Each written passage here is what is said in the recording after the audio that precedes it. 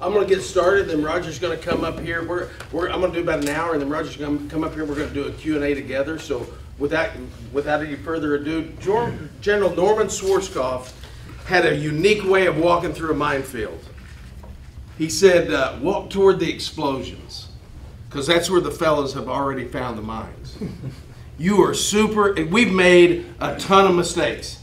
I got in the car business in 1986. There's not a mistake that you can make that I haven't made it over and over and over and over again.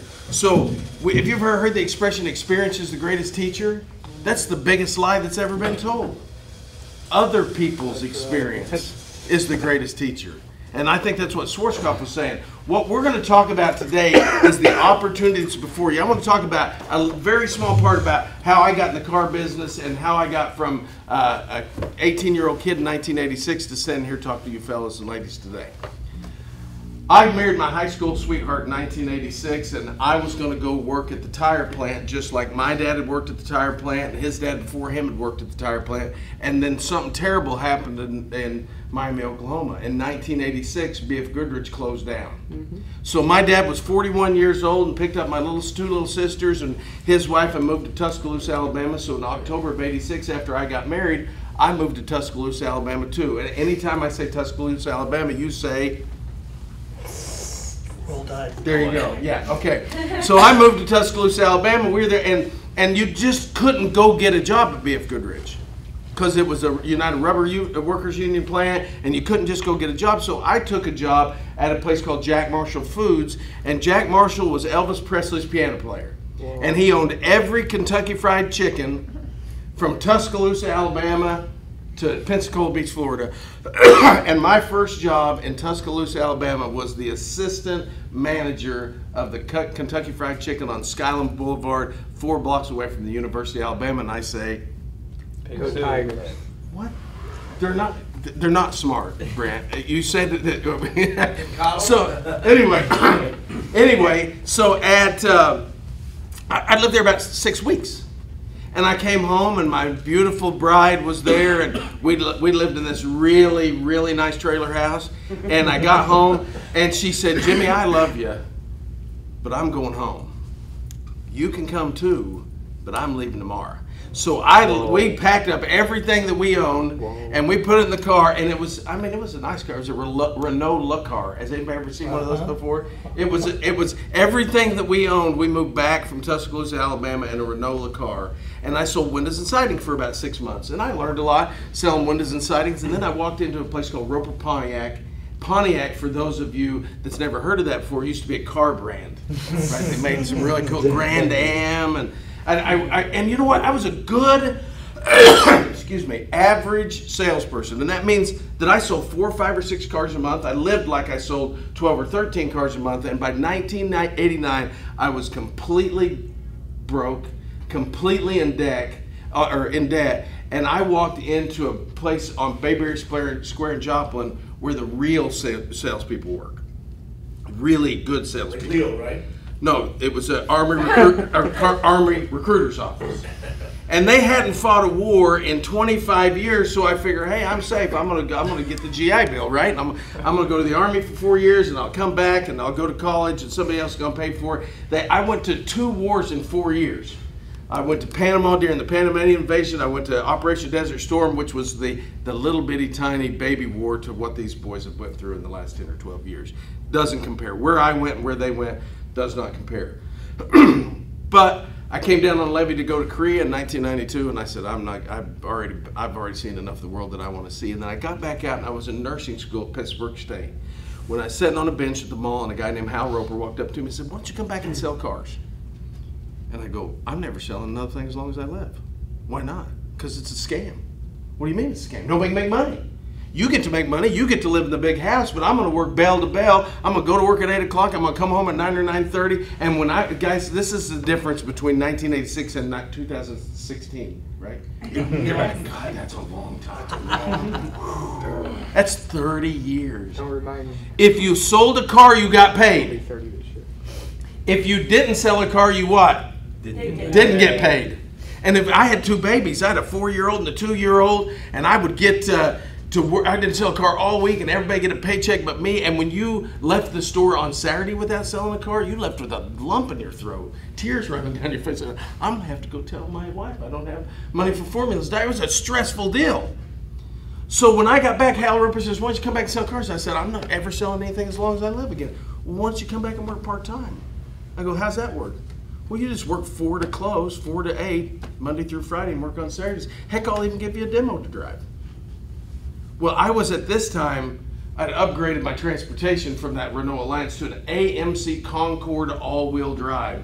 And if you have it, and well, the heater clutch was out of it on the front, so if you had to get out of town, you had to hurry up and get out of town for the car overheated. Then it was on the highway when it's 60 mile an hour, it wouldn't overheat, but when you got into town, you better get parked somewhere because it overheated twice a day.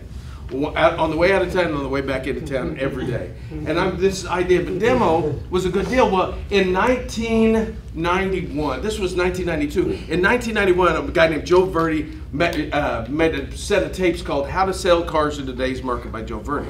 And I knew if I'm going to get back in the car business, I got to do something different.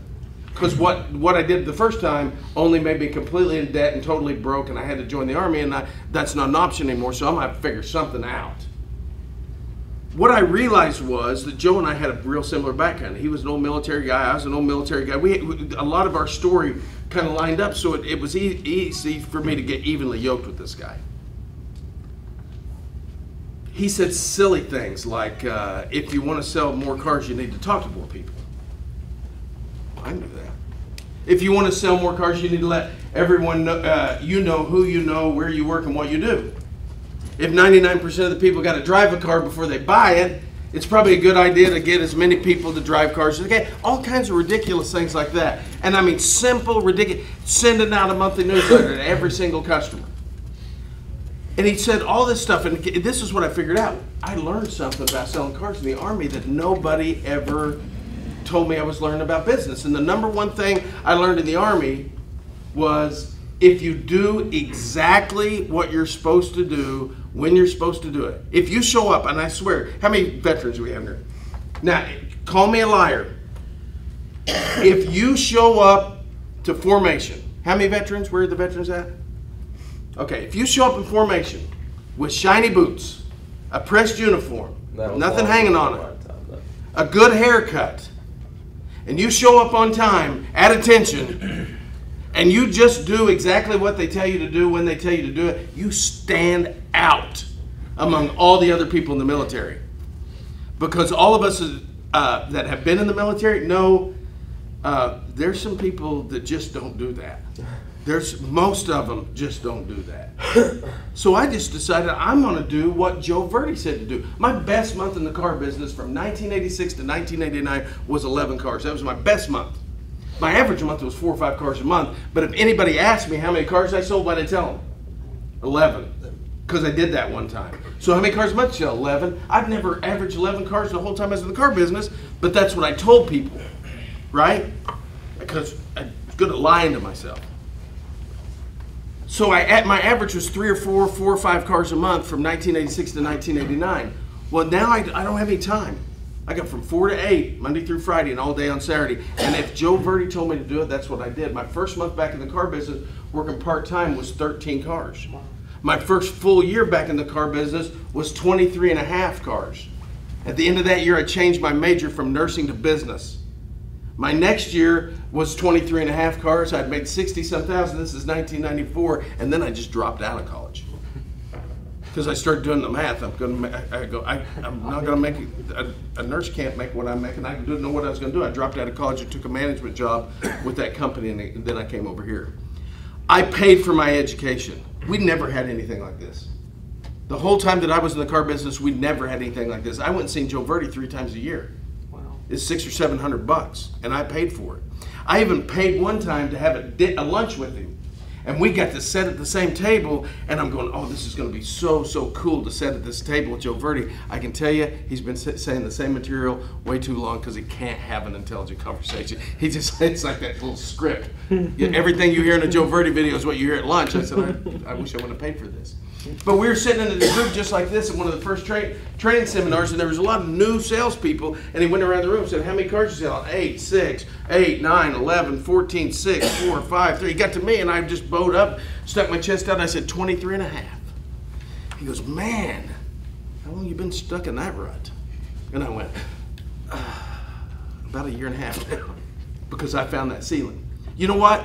One of the reasons that you are going to succeed where others have failed before you is because you're going to get a crystal clear understanding of opportunity. Get your calculator out. You see a little box like this on your first page? Everybody get a calculator out on your first page. Did you put that in the front of the book? Well, yeah, I did. Okay, it says the clear understanding of opportunity. Find a page that says a clear understanding of opportunity.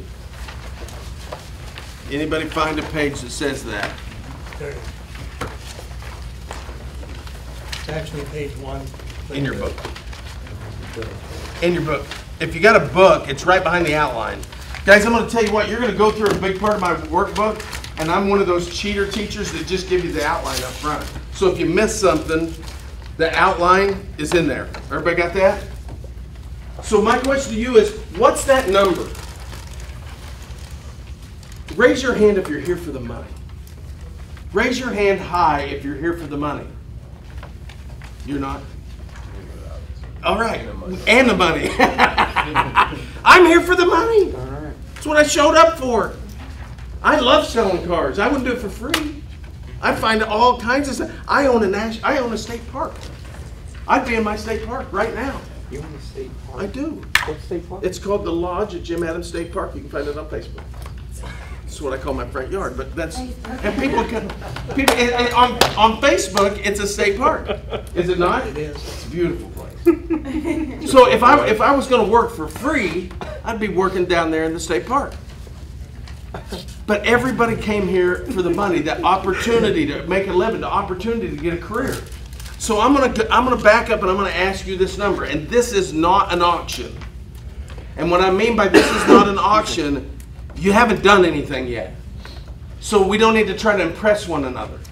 But if I said, what is that number? What is the number that if you earned in the next 12 months, you could feel like you've risen above the status quo and start calling yourself a professional? If that number is 15 grand, that's the number I want. If it's 30 grand, that's the number I want. But here's what I don't want to happen. 30, 35, 40, 45, 50, 55, 60, and this, by the time we get over here, this guy's going, I need to make $228,000 to call myself a successful professional, right? So what I need to know, and I want you to do me a favor, in this box right here where it says annual income yearly, everybody see that box? I want you to write that number. If it's 30 grand, write 30 grand. If it's 50 grand, write 50 grand. If it's 60 grand, write 60 grand. What do you want to earn in the next 12 months? Write it down. Make sure you got your calculator out. Stephen, I'm going to use you in your calculator. Are you leaving for good? Yeah. So I don't have to use my calculator. I'm just going to use yours for math. Okay. Everybody have a number. If you earned that, if we walked back in this conference room, you and I said, Rhonda, what's your number? $30,000. If you came into this conference room a year from now holding a check stub of $30,022, would you feel like you succeeded? I would be a happy woman. Excellent. I'm glad to hear that. What's your number? Dustin? 70. 70,000. So let me ask you this. If I came in here and held the check stub up here that was 50, what's the most you've ever earned in your life? 79. Okay, so if I held up a check stub that said $70,022, you'd be happy. Absolutely. That's the number. And guys, guess what? Rhonda's goal has no relationship to Dustin's goal. None whatsoever. And I'm going to warn you, I love friendly competition, but my goals are my goals. I want to compete and win, but my goals are my goals. If they call me on Saturday afternoon and say, man, Clint down there at the Ford store sold 43 cars today, and you guys only have 22. I'm gonna go, well, our goal was 18. I'm thrilled to death. I hope he sells 700 cars this weekend, but it has nothing to do with my goals. That's why I don't want you to get so spun up in what somebody else is doing at this point.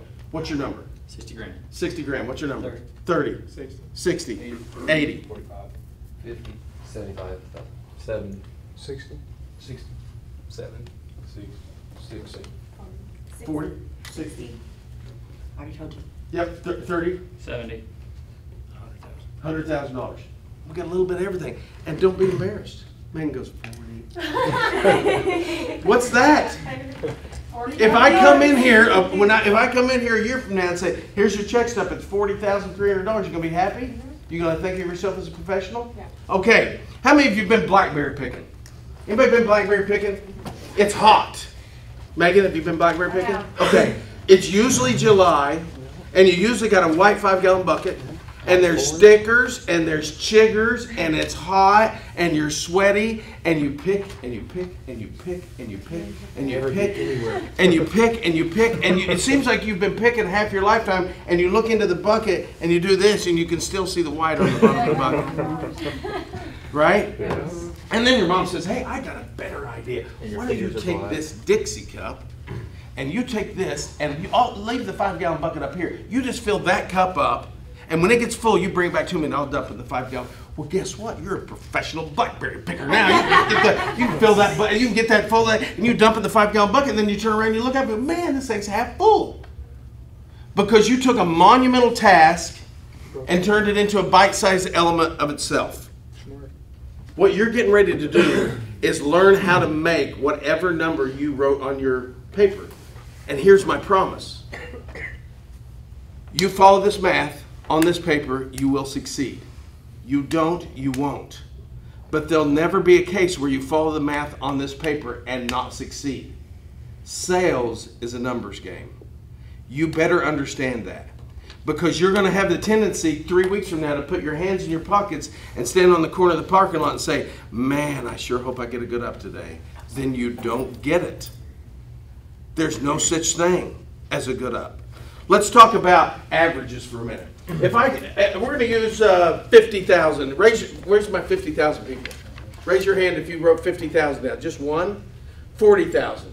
Just one? Two? 30,000. Two? 60,000. Oh, whoa! That's the number we're using. That's the number we're using. So you got your calculator? The average commission, do you? Yes.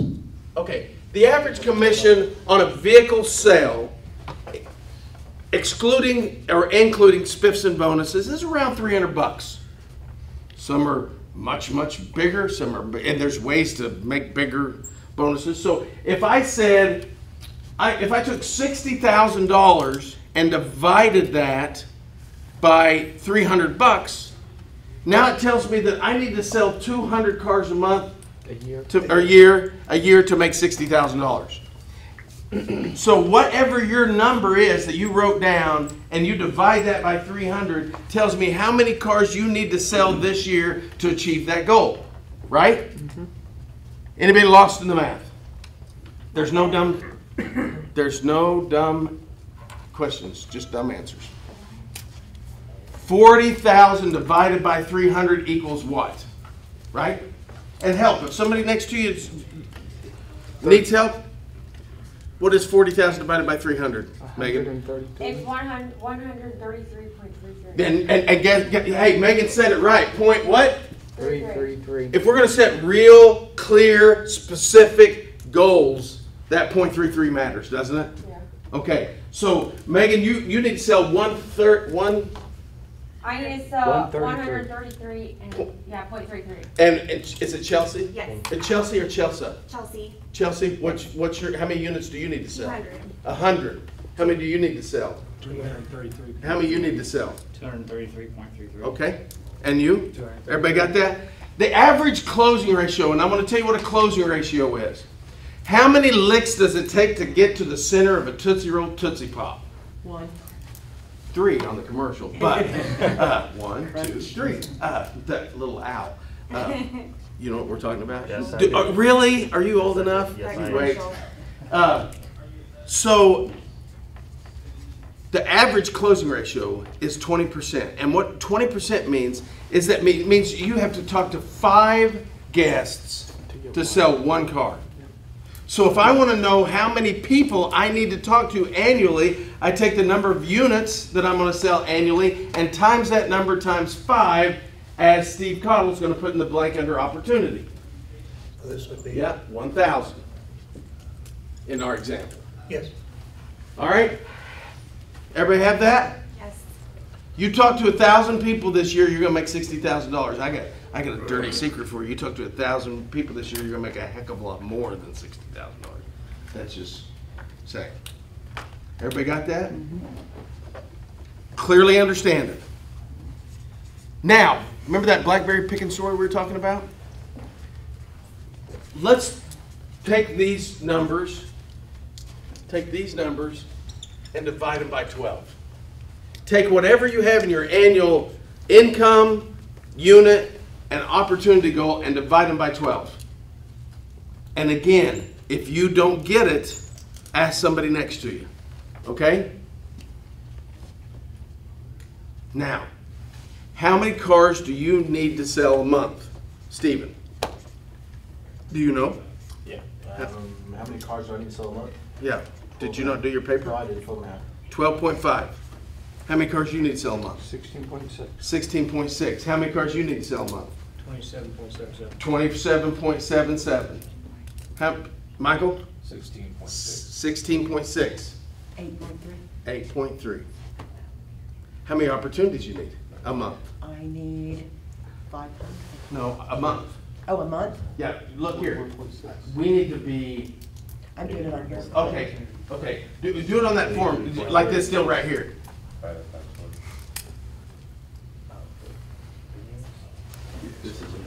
Oh, okay.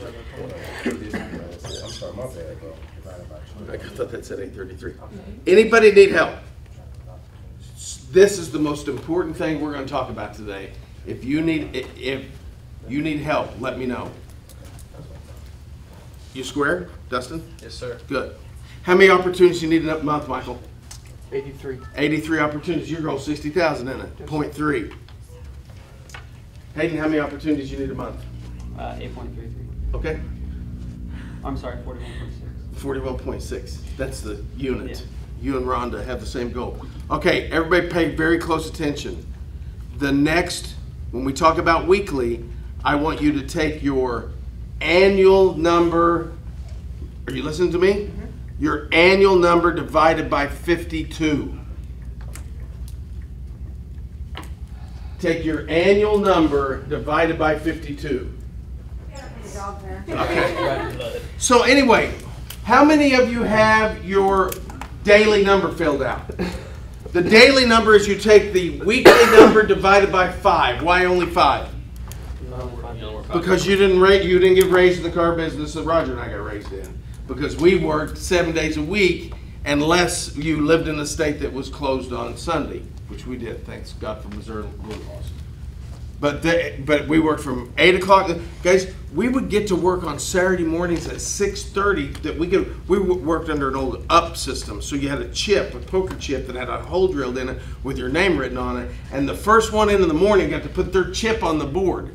The first up of the day. So they get the first cash. So that we'd have salespeople showing up at 6:15 in the morning. Billy Curry spent the night one time.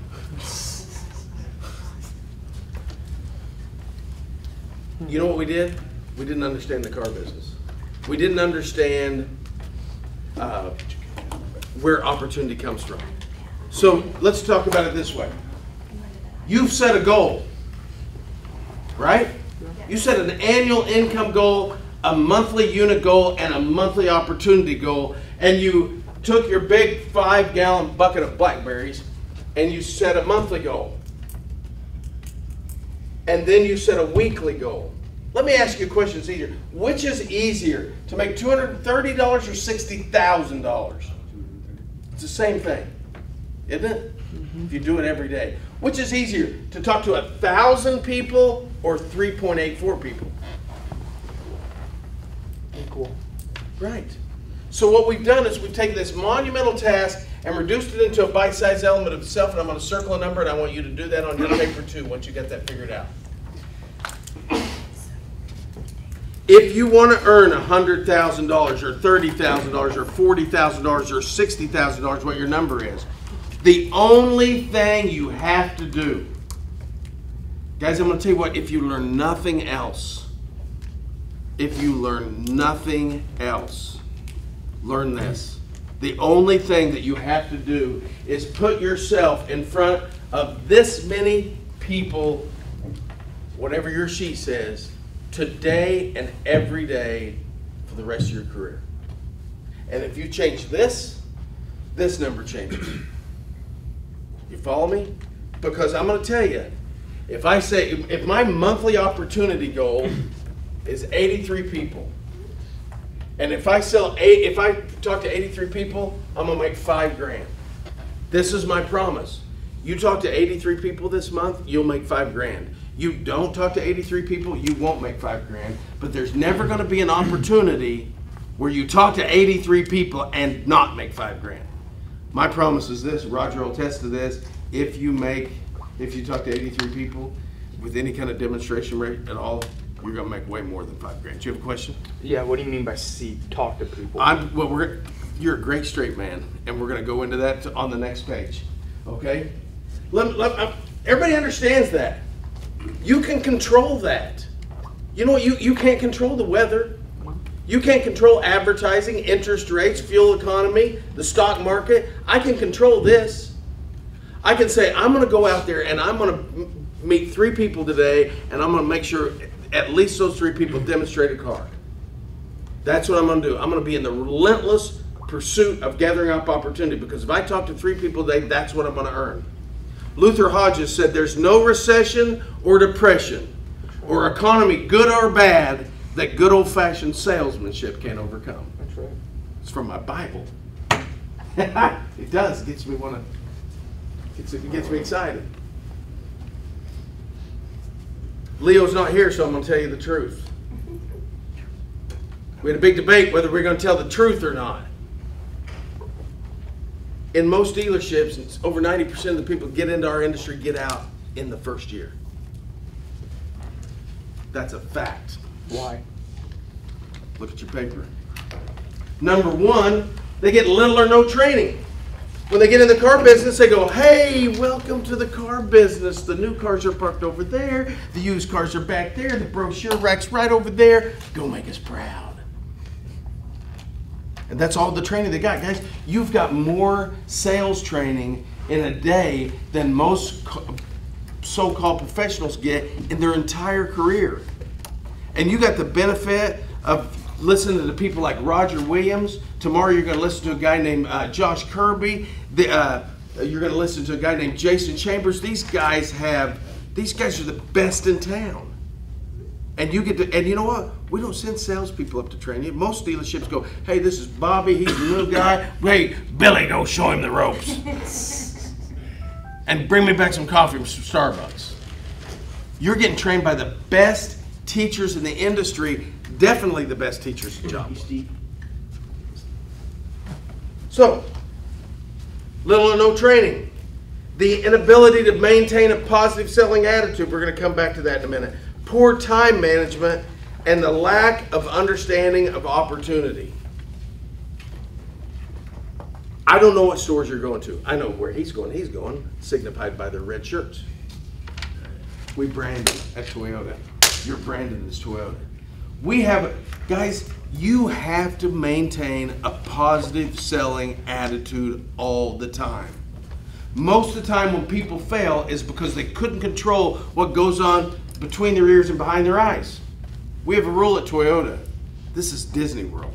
This is sanctuary. This is where we come to get away from it all. Because we all have dog problems, cat problems, wife problems, husband's problems, money problems, mother-in-law problems. The Bible says, as sure as sparks fly upward, trouble comes to man. And I believe it. The rain falls on the just and unjust alike, guys. There's problems. Our world is full of problems. But your problems aren't going to get any better by bringing them to work. Max Lucado wrote a book about bringing your garbage, like you get in your kitchen and you banana peels, coffee brine, dirty diaper, get it all, and you cinch it all up, you go put it in the front seat of your car right next to you, and you drive to work with it, and you pick it back up and you go, hey, good morning everybody, I want to give you some of this, give you a little bit of that, and how about a little bit? Nobody do that, right? Right. People do it every day. Every single day they do it. You know what pisses me off? I had a trade bid a while ago. I had a trade bid. It's $1,500 less than Bobby's. Bobby had one bid. They bid at $5,000 more, blah, blah, blah. And then all this. Guys, is that not the same thing? Yeah. You're spreading cancer? Man, this used to be a good place to work. We used to get Krispy Kreme donuts. Now they just bring those dudes donuts. I'm going to eat that crap. What are we having for lunch today? We're having Chick-fil-A. Great. Again? Right?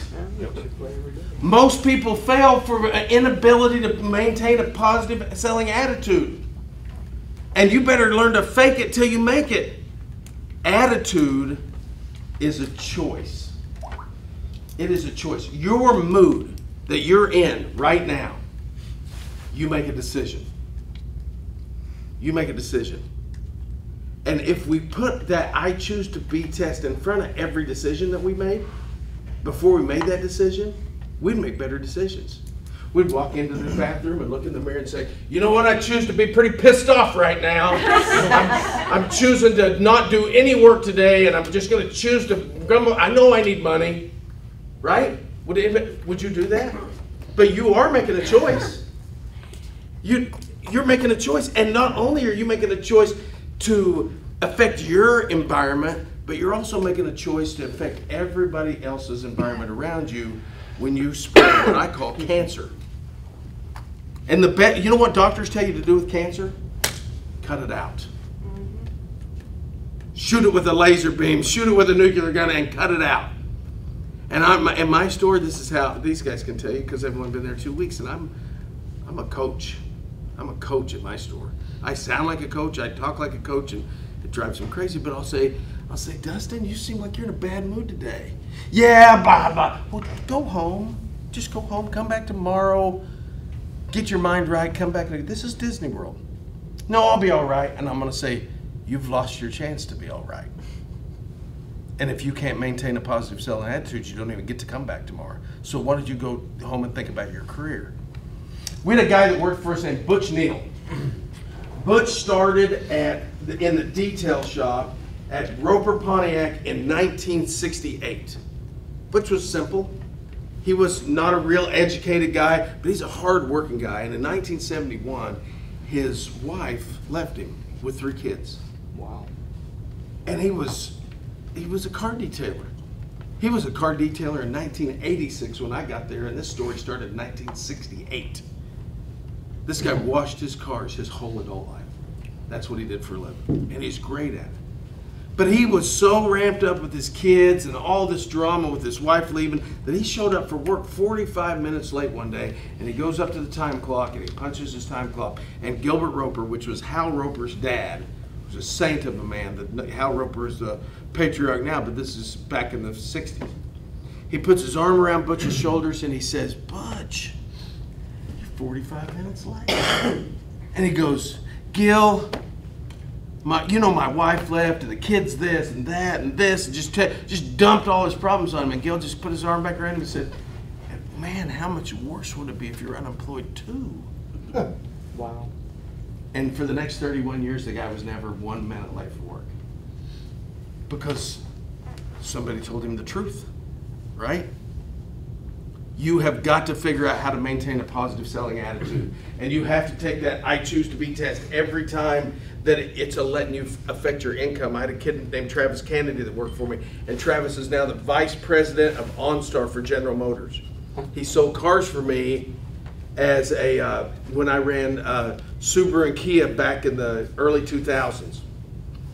And Travis had a wife and a 2-year-old baby, and I knew how to manage him more than anybody, because when he would start acting that way or start sloughing off or just not maximizing his day's worth of opportunity, I'd walk up behind him. I said, gosh, I can imagine the conversation you're going to have at dinner tonight. What?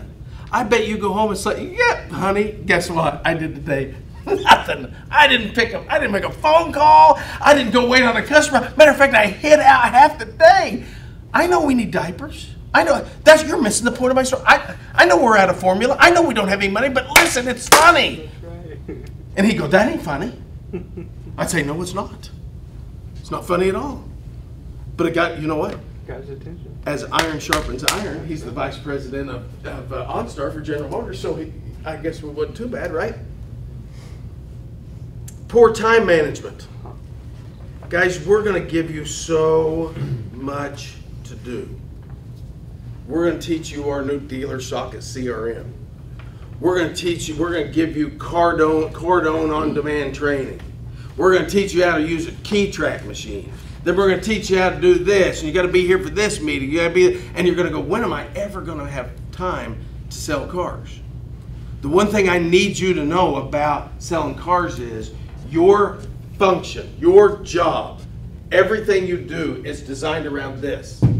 Putting yourself in front of 3 to 5 opportunities every single day. This is the mission. Now, we're going to show you a whole bunch of other things that are worthwhile, right? But Andy Andrews says, if your goal is to be a professional boxer, medical school's a distraction. Medical school might be very, very worthwhile, but not if your goal is to be a professional boxer. Your job is to keep the main thing all day. When we ask you to do product training, you need to specify 20 minutes of your day to do product training.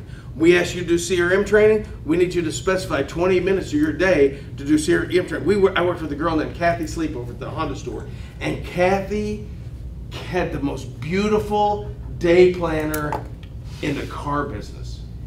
And we would give her awards and the sales meeting. Everybody turn in your day planner, and if her penmanship was good, she wrote out all of her appointments, wrote out all the people that she was going to call, and it was so beautiful, but she never sold anything.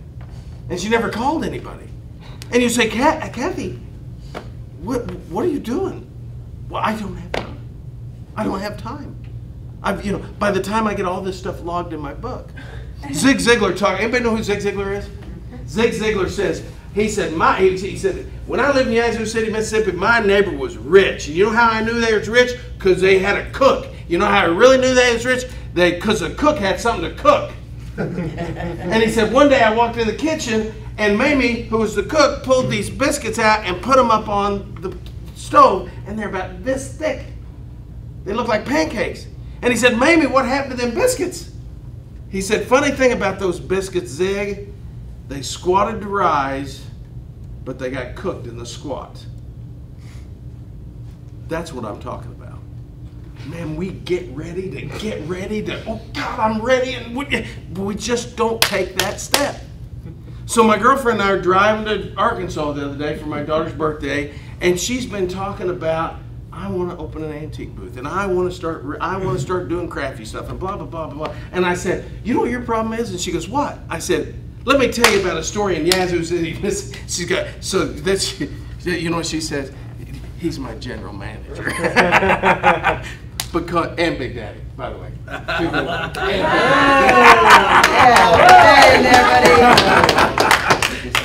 I gotta say, I like it. I like that. I like it. I wish I could say I didn't, but I do. So, hey, when you get ready to do something, do it. That's right. Don't talk about it. Take a step. The reason people fail in this industry is they find something else to do besides what they came here to do, which is that.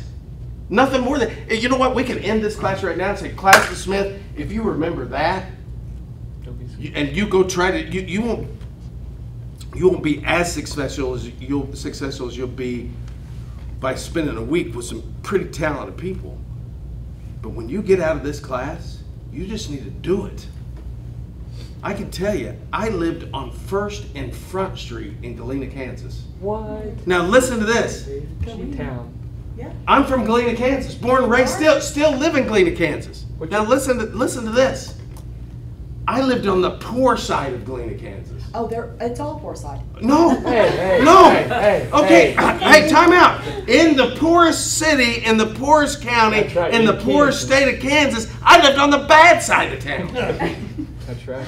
And you know what? John Johnson, who wrote Ebony magazine and Jet magazine, who owned these huge high-rises in Chicago, was born on a dirt floor shack in southern Arkansas. And he used to always say, you know, you can get anywhere in the world you want to get from a dirt floor shack in southern Arkansas. Because from this point forward, it's your job. That's right. Nobody's going to help you be successful. Nobody's going to hold your hand and say, now go talk to that guy and say this or that. We're going to give you the tools, but then you're going to have to do it.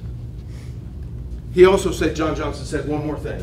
Where there's hope in the future, there's power in the present. That's my favorite John Johnson quote. So, anyway, little or no training, you're going to get it.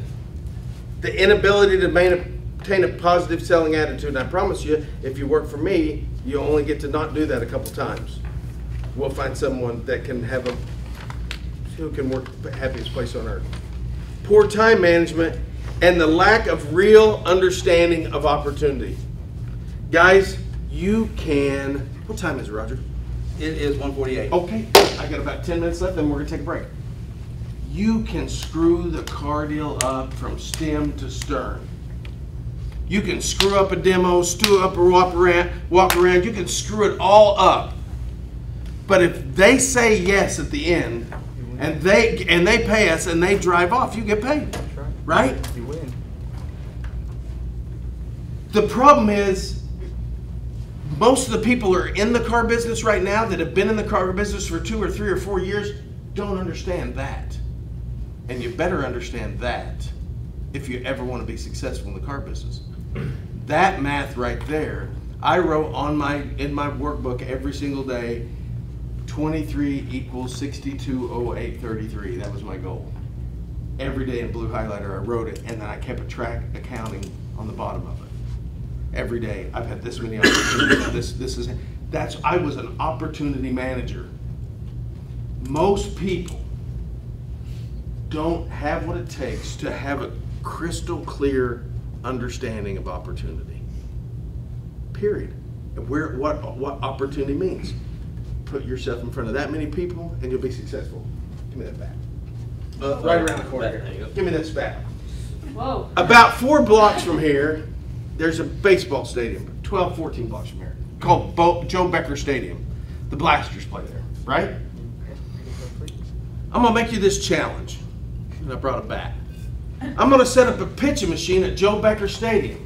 And it's gonna throw pitches 24 hours a day, 7 days a week, and here's the opportunity.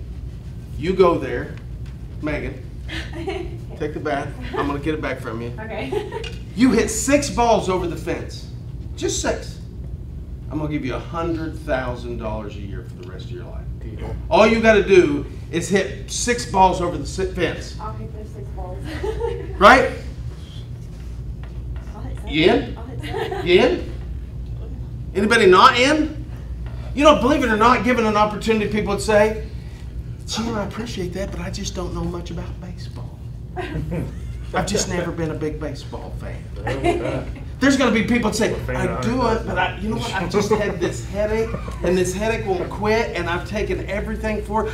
You know what? I'd love to do it, but right after work, I get the kids, and by the time I get the kids picked up and we get them something to eat, there's really no time for baseball. And I'm going to say, it's 24 hours a day, 7 days a week. They go, yeah, I appreciate the opportunity. There's people that would go to the baseball stadium, and they would leave mad. They'd say, you didn't say nothing about curveballs. I knew this was a scam all along. You didn't say anything about curveballs. That thing's throwing 110 miles an hour. See, I don't even know why you brought me down here for this ridiculousness. Right? You know those people? Then there's you. You're going to show up with nothing but swinging in mind, right? There's going to be people that got there that took a couple swings and went, this ain't me. And you know what? You're going to stand and make sure I don't hit anything. And here's what's going to happen. for all you great new baseball players. You're going to swing and miss, and swing again and miss, and swing again and miss, and miss, and miss, and miss, and miss, and go, God damn it. And you're going to step back up there, and you're going to miss again, and miss again, and miss again, and you're going, I suck at this. And then you're going to swing and miss again, and you're going to foul one off, and foul another one off, and foul another one off. Now they're firing fastballs at your head, and you're ducking swinging anyway. Right? Curveballs lunging across the plate. And then all of a sudden, boom, you hit one. Pops up over the backstop, goes over the fence behind you. The umpire takes his mask off and goes, 1! You go, what? That's right. Son, it doesn't matter how you get them over the fence, as long as you get them over the fence, let's go. Well, hey, guess what? It's a whole new ball game because now you know you can get 6 balls over the fence. That's right. I say that, and we're going to take a break. But I say that because of this. That's what you got to know. Every day. Today, tomorrow, the next day, the next day. You don't have to be a super, wore myself out, Roger. I run 3 miles a day. I'm still already wore out. I hear your breath too. I know it. I was trying to hit 6 balls with it. And you know what? Did you see me breaking my swing there? Because I was afraid I was going to go. I know. The new laptop that took so long. That'd be hard to explain. Gary. Yeah. You wanna do it? Anyway, so who wants the bat? Me. Good. Don't blame me. Let's take a 10-minute break.